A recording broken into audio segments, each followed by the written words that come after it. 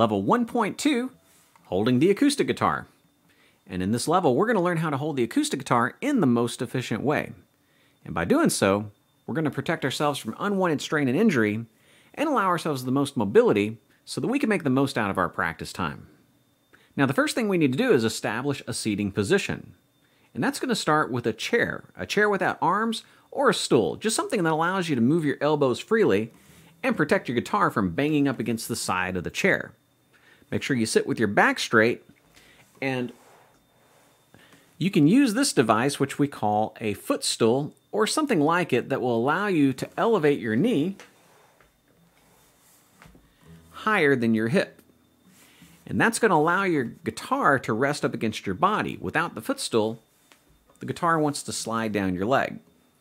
So the footstool does two things. It elevates your knee, forcing your guitar up against the side of your body, and it provides the proper angles for good left and right hand alignment. And we're going to talk about that next.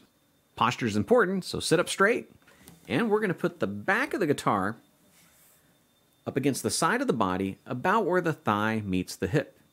Now, I'm a right-handed player, so I'm using right-legged position. If you're left-handed, you can just switch it around. So I've got my foot on the footstool. It's my right leg and my right foot, and the guitar is resting up against my right side. Now, I know some of you are tempted to want to tilt the guitar out like this so that you can see what you're doing, understandably. But look what it's doing to my wrist.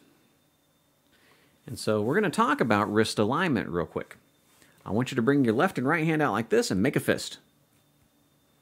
And as long as your wrist is straight, your hand is strong. But the moment you bend your wrist, notice how much weaker it gets. In fact, it actually hurts, doesn't it? And the reason for that is because of the alignment of the hand and the wrist with the forearm. So as long as your wrist is straight, the tendons which pull your fingers are moving in a straight line. But the moment you bend your wrist, now your tendons are having to go around a corner. And so it makes it more difficult to move. So what I advise is for you to keep your strings facing your audience. And this will do two things. One, as acoustic guitar players, we need to project our volume towards our audience. And then two, it provides a proper angle so that we can keep our left and right hand straight. Next, we're going to talk about holding the acoustic guitar as it relates to the fretting hand. And earlier, we discussed how influential the tilt of the neck is to the alignment of the wrist.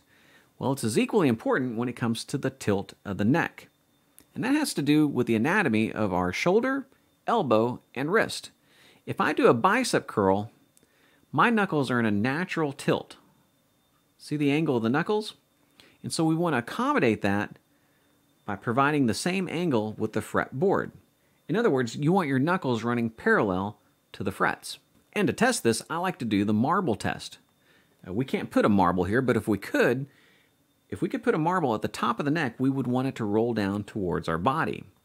And that ensures that we've got a good neck angle. If the marble were to roll away from the body, then that's a bad angle. It's easier to see like this. Watch this.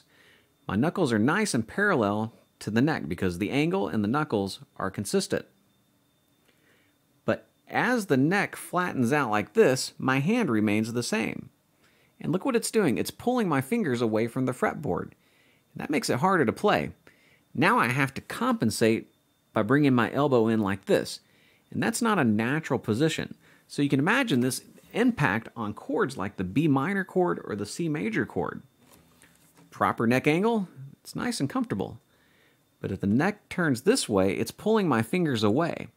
And that makes playing chords and scales and everything else on the guitar much more difficult.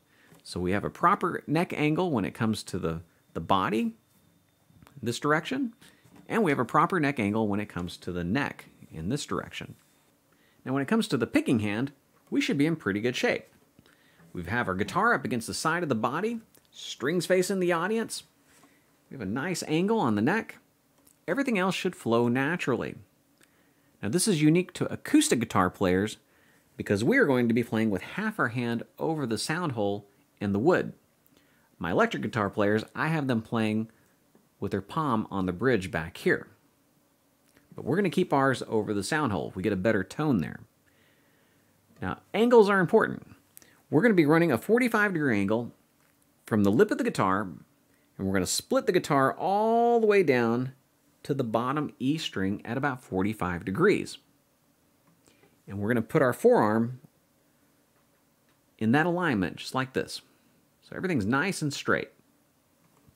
And so from the tip of the forearm all the way down to the base of the thumb to the tip of the thumb is splitting the guitar at about 45 degrees. You don't want this angle. That's 180 degrees, too extreme. This is too extreme. That's 90 degrees. We're going to split the difference right there at about 45 degrees. And you don't want your bicep over the edge of the guitar. You want the forearm over the edge of the guitar. Now for now, that's really all you need to know. We'll get into more detail when we talk about holding the pick and proper right hand or picking hand alignment when it comes to the acoustic guitar in a future level.